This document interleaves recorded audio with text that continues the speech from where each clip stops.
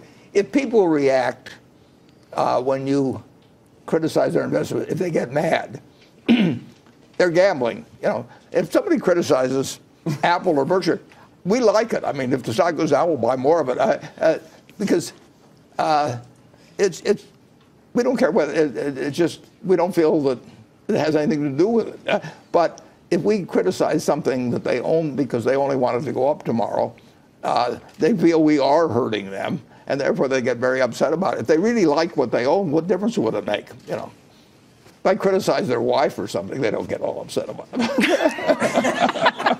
Wait a minute.